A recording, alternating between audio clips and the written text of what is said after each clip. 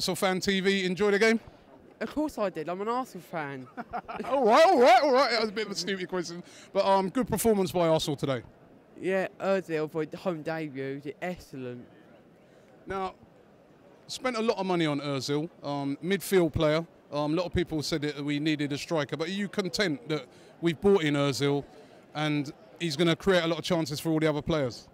Yeah, but we didn't need a striker, but then we should have bought him. We should have bought Michu. The striker, he saw one at the Palace day. Michu would have been a good striker, but we need a world-class player like Ozil. We brought him in this January transfer window. Hopefully we can Benzema, like Neymar. If we won't get Neymar, I wanted him though. Neymar? Yeah. He ain't going to leave Barcelona.